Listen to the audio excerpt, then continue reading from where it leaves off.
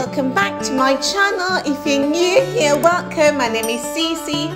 Please make sure that you subscribe and hit that bell notification. Just on our way to our third stop at Matopo National Park in Zimbabwe. So the next stop is actually Cecil John Rhodes' grave.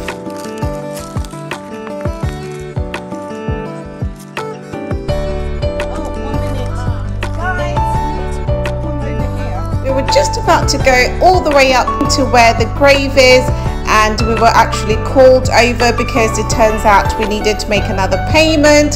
So we did make a payment coming into the national park, but it turns out you actually need to make another payment when you're inside to actually visit some of the historical sites. I needed to see this grave, especially after all the controversy surrounding Cecil John Rhodes. I know in South Africa there were protests calling for the statue of Cecil John Rhodes on the steps of the University of Cape Town to be taken down, and the students were calling for its removal with a famous hashtag, which was hashtag Rhodes Must Fall, trending. And this was in 2015, and then in April the statue was actually removed.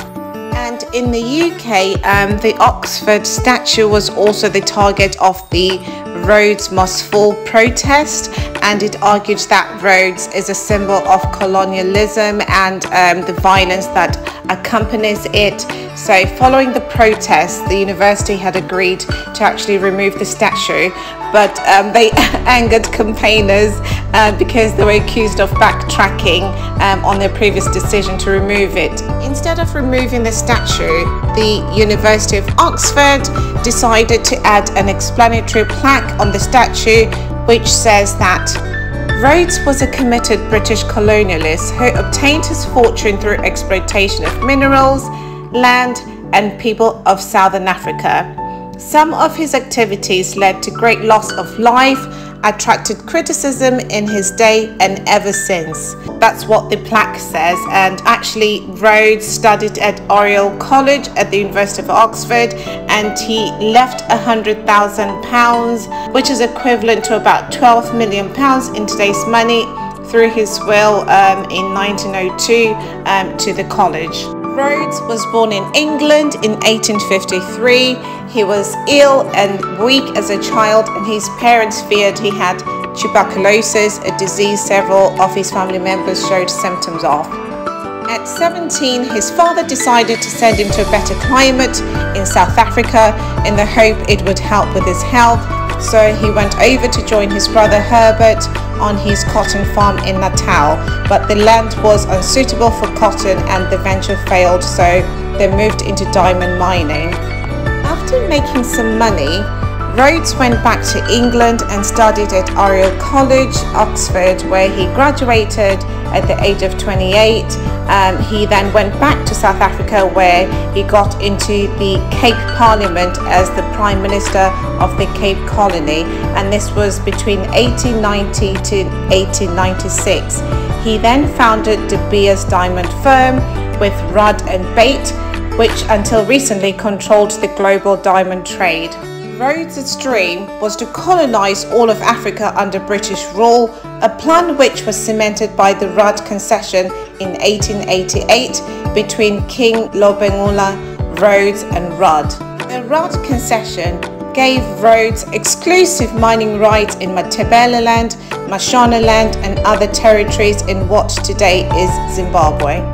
I think I'll have to do a separate video where I'm actually explaining the reasons why Lobengula actually agreed to the Rudd concession, because there's so much to it and I feel like it's just going to be too long if I put it on here. But then I will do something separate which is based on history and some of the sources that I found. When Cecil John Rhodes died in 1902 in Muizenberg near Cape Town, he had chosen Matopo Hills as his final resting place. So his body was ferried from Cape Town to Matopo, a journey which took about 2 months to complete. Rhodes' critics see him as a racist and one of the people who helped prepare the way for apartheid by working to alter laws on voting and land ownership. In Zimbabwe, there's still calls to have his remains removed from Matopo National Park and sent back to the UK where he was born. How incredible is this view? Apparently Cecil John Rhodes named this place the world's view because it shows a panoramic view of Matopo National Park. Locals that lived here called this place Malindidzimu, which means the place of benevolent spirits, and Matopo Hills is also known to have sacred hills where some tribes go to consult with their ancestral spirits. Cecil John Rhodes' grave is not the only one that's here. There's also Dr. Starr Jameson, Charles Coghlan and the Shangani Memorial. Not everyone says that the grave should go. Some people say that the grave attracts tourists who actually bring in an income which helps local villagers, and some people in the arts and crafts say that the tourists actually buy from them, so they're able to generate an income.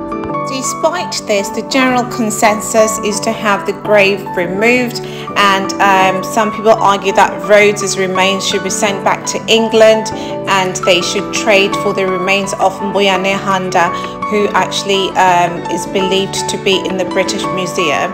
I know last year the current president Mnangagwa was calling for the remains to be sent back to England. He told traditional elders that the remains had no importance to the country and suggested that in return for returning the remains, Zimbabwe should get back the remains of the first Liberation War heroes, which are believed to be in the British Museum.